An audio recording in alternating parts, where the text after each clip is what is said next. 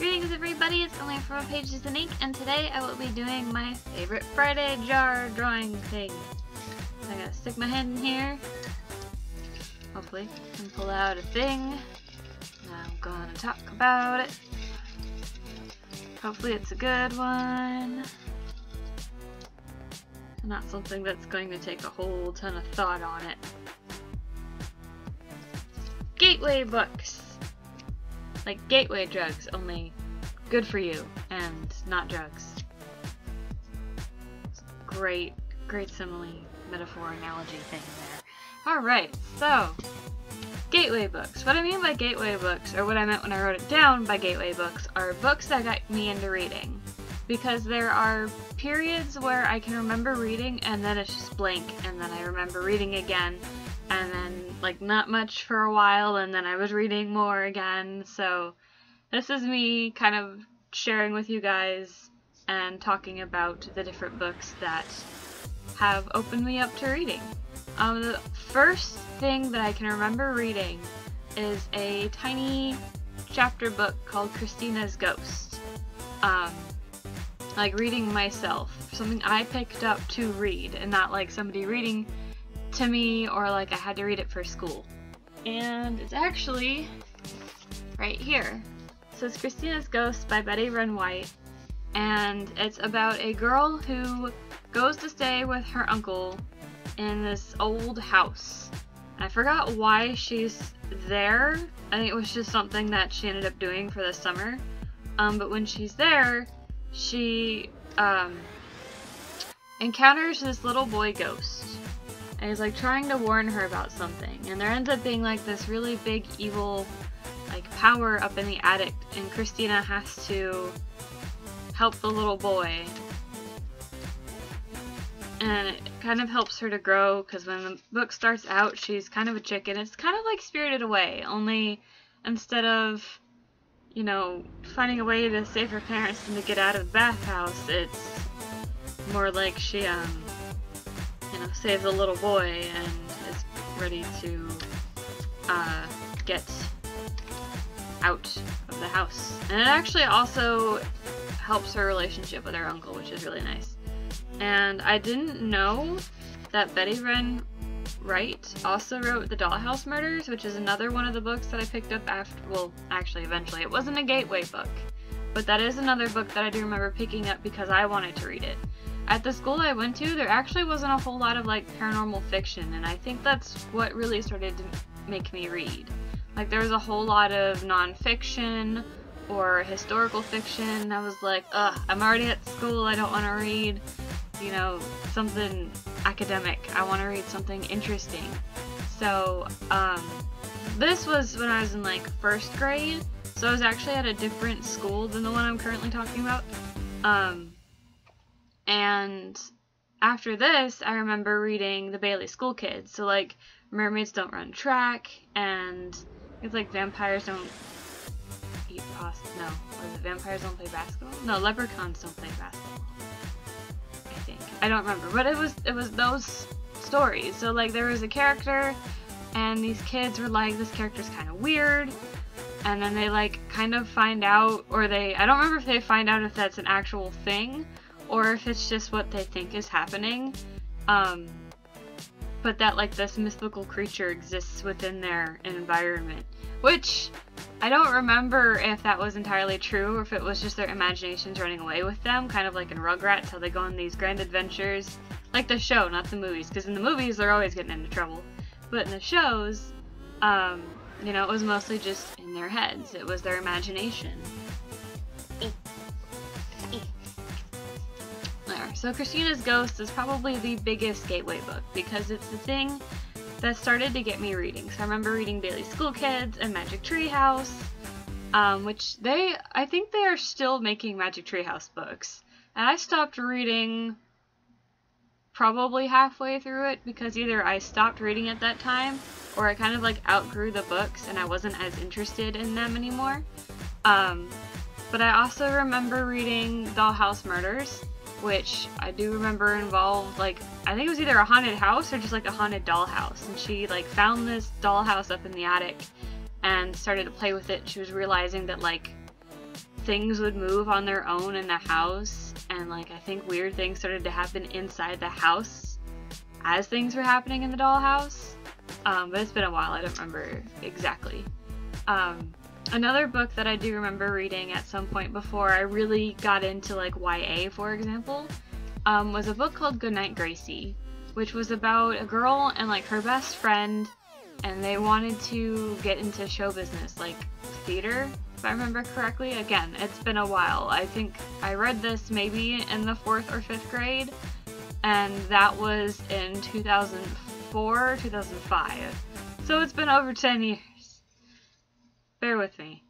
But they wanted to do show business, and I believe her best friend gets in a car accident and dies.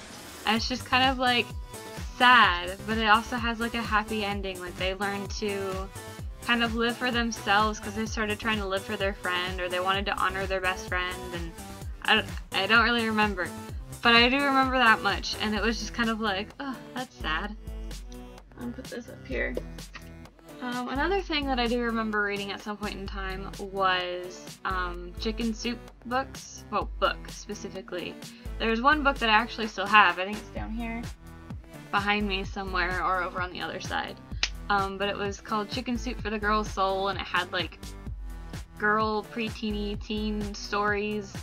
Just about everyday stuff. There were a couple that like hurt my heart, because it was about, there was a couple about losing your best friend, like they died or moved away and didn't keep contact or something, and it was just kind of, it really hit home, because for as long as I can remember, like I've had best friends, and then either I moved or they moved, and we just lost touch, and I was like, huh.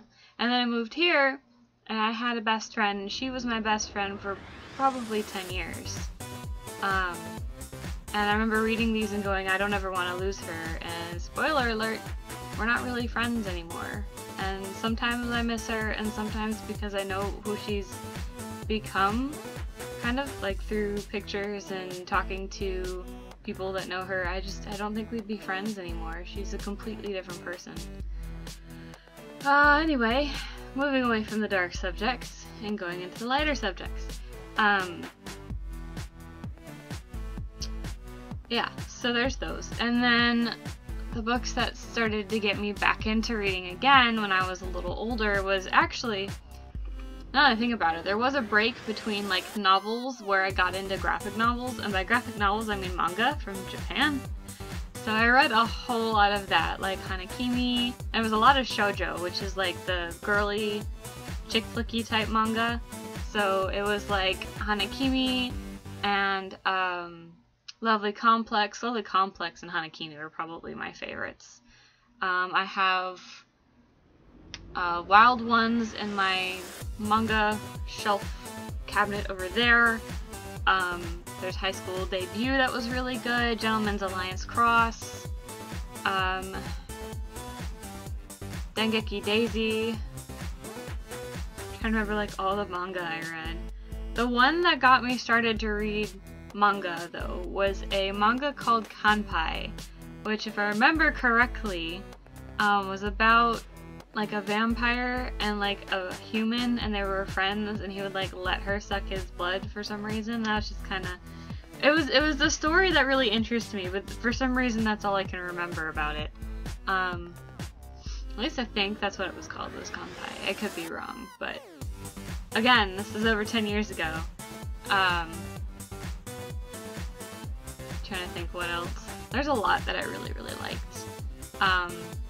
And then in middle school, I think what started to get me back into reading like paranormal fiction again was a book series called The Darkest Powers, which is by Kelly Armstrong.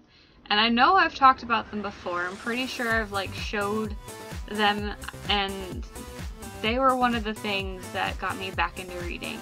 Because it's about a girl, well, not because it's about a girl named Chloe, but it's about a girl named Chloe, and she goes to this art school and she wants to be a director. But the day that she goes to school and the story starts, she gets her period, and like, which is a rare thing in YA because apparently periods are like taboo. But she gets her period, and then it turns out that she actually has these abilities, and when her period starts, it kind of also kickstarts her power, and she starts to see ghosts. She's a necromancer, but she doesn't know that. She's to cover it up, she was pretty much called schizophrenic and put into a group home with a bunch of other kids that supposedly have problems similar to hers. Not schizophrenia, but there's like somebody who's supposedly an arsonist, or not an arsonist, a pyromaniac. There's somebody with mood swings, like bipolar disorder. Bipolar disorder, not mood swings, because those are different. I think there was another one that just had like anger issues. She threw things, but it was all a cover-up. The pyromaniac is actually like a fire demon. The girl with bipolar is just a witch who might actually have bipolar disorder. But that's not the specific reason for her being there. And there's also 2 boys. Well, there's 3 boys. One of them ends up leaving early. I think like right before she got there, so there's actually 2 boys. But Simon and Derek, and then there's Tori, who's the witch. There's Rochelle, who goes by Ray, and she's the fire demon. And there's Liz, who's like a telekinetic half demon or something, and Chloe, who's a necromancer. And she kind of slowly starts to puzzle this together with help of Simon and Derek, because they kind of start to hint to her that, hey, there's something going on here more than you think there is, and they plan this big escape, because it turns out that they're like the products of experimentation from when they were babies, which was supposed to have a good cause, but it kind of like had the adverse effect. Instead of making their powers weaker so they could blend in with normal humans, it made them stronger. But I really, really, really enjoyed the series, and I've actually reread it again more recently, and I still really enjoy it. One of the things I love most about the series is the fact that Chloe is not a perfect character at all. And that's what I like about her, because like so many books, like the character maybe has 1 or 2 flaws. She like messes up all the time, and she does things, and you're sitting here like, why? Why would you do that? But it's because she's a flawed character, and we are not perfect people. Humans are not perfect, so the fact that she's so flawed it makes the story more interesting. You know, she tries. She does. Which is, important. Then following The Darkest Powers was a book called Paranormalcy, as well as the Twilight series behind me that I did really enjoy when I read them.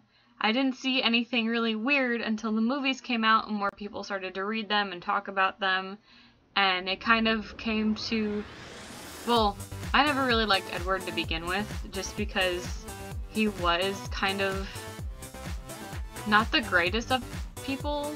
Like, I don't remember what specifically, like, tipped me off to that, but I loved Alice. I loved their, like, different powers. Like, Alice could see the future, and then there was, Edward, who could read minds, if I remember correctly. Again, 10 years.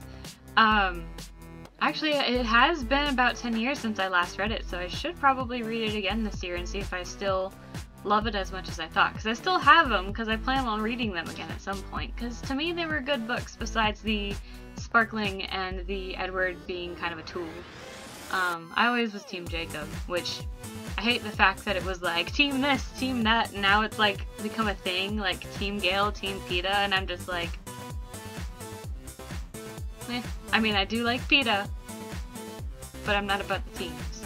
But I did like Jacob better. Anyway. And people, one thing that let me rewind a little bit. A couple years ago, I applied to work at a bookstore. And I won't tell you which one, but I went for an interview, and I also got a second interview, but they didn't end up hiring me. That's not the point of this point, though. I learned by talking to one of the hiring managers when we were doing the interview, because I think she said something about, like, do you like 50 Shades of Grey, or, I don't remember what it was, but she made a good point, and I've actually seen the point on Tumblr as well, is, there are some pretty controversial books. You know, there are some pretty crazy things, like 50 Shades of Grey. I'm not a fan, I've never read it, but I'm not really, it's not my cup of tea. But she made the point that that book got more people into reading. And it was kind of like the Twilight series, I think, when I was in middle school. It got a lot of people reading. So even if they aren't, you know, the best books in the world, they have their flaws. The fact that they got people reading is really good, because I did saw a video where they had talked about how recently YA is better than ever. There was once a time where it was like, that was barely a thing, and it was actually like dying out. And books like these that got everybody into reading and were made in movies and got more people reading just improved it. And as not great as Twilight could be, you know, it still helped me to continue to read. I read a 4-book series, which is not one that I have done before. Before that, it was the three books in the Darkest Powers trilogy.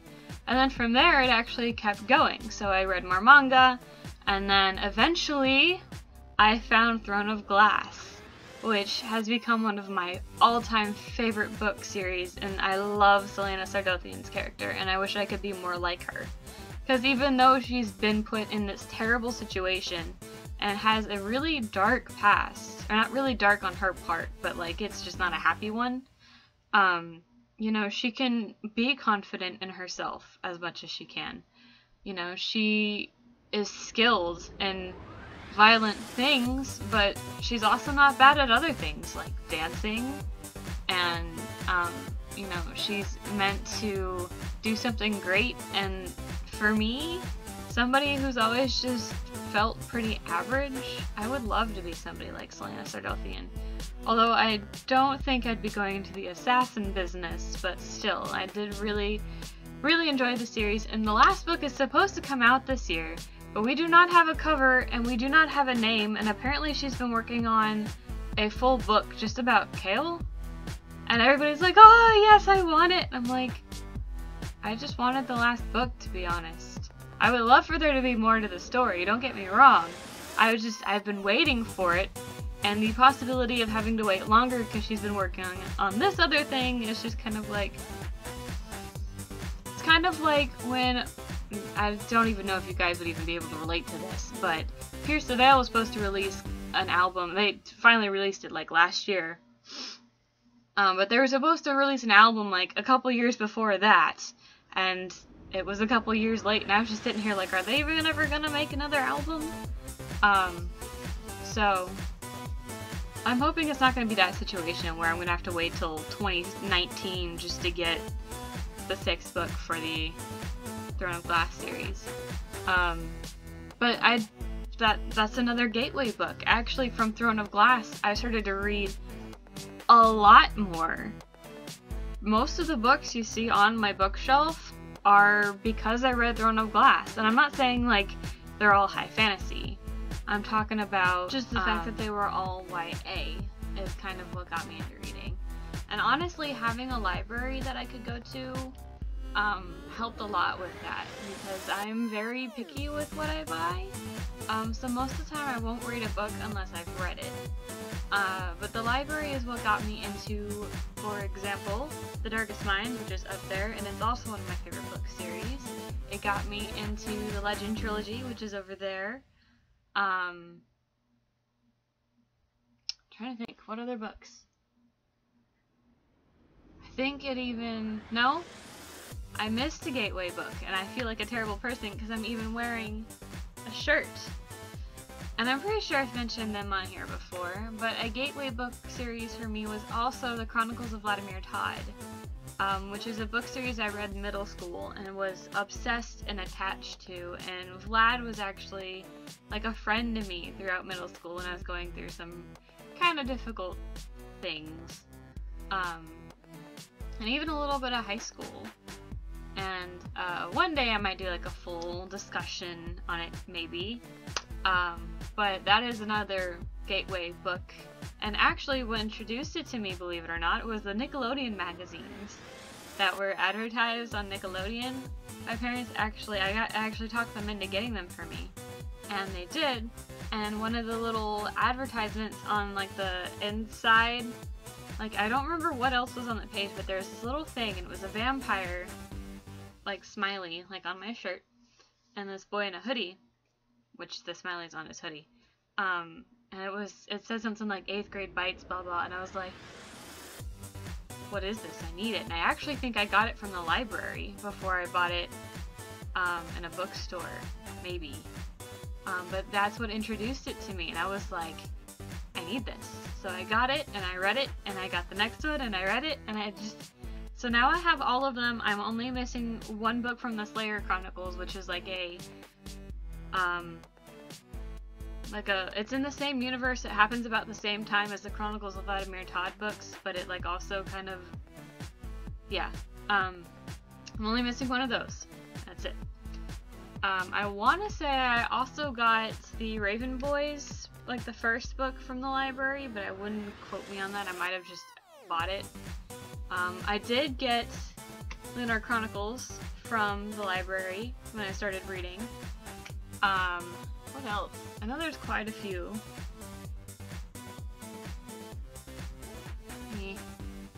I don't know. But yes, so having a library helps. Maybe I'll talk about libraries one day. But yeah, those were the gateway books. Those were the books that got me into reading and kept getting me into reading.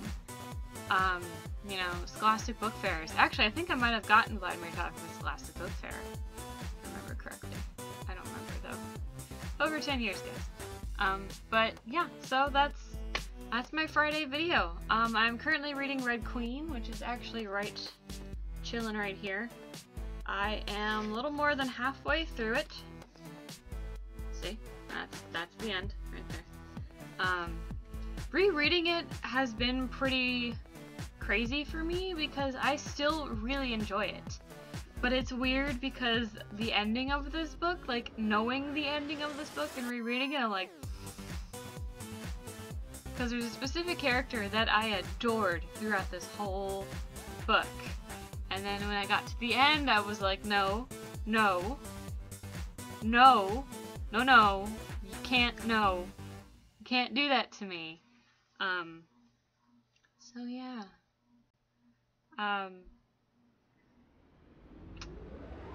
Yep. Anyway, so this is what I'm currently reading. And I'm not gonna have a book talk on this. I did finish The Night Circus, and I do have a review up for it, but I have not posted a book talk. No, I have a book talk video for it. I do not have a review for it online, in Goodreads or on Tumblr, just because it just, I don't know how I feel about it. I mean, it was magical and beautiful in some ways, and other ways it was kind of boring and not what I expected, and I'm kind of a little disappointed, I'm not gonna lie. But it could be me, or, you know, I don't know. So I decided to just do a video and try to work out my feelings, and I still don't really know. But I'm currently reading this, and then when I finish this, I will be reading Glass Sword, and then I need to go get King's Cage, and then I will have read this series. I can do a series discussion, and done! It looks like, just based on the poll that I have put out on Tumblr, because a couple years ago in March, I did the Infernal Devices read-along, with Whisper of the Silent Winds and my friend Sasha. And last year I did it in January, pretty kind of spur of the moment, and I did a Darkest Minds one. And the Infernal Devices went a whole lot better than the Darkest Minds. So I think I'm going to finish planning next month's read-along this month, and I will try to do a announcement video for it like the others. So I'm not going to tell you which one it was, but I'm pretty sure I'm going to have a whole series to read next month. So if you're interested in participating, look out for that. If not, I will see you guys sometime next week. Maybe the only day I might see you is Friday. But I love you guys, and it really means so much when you watch my videos.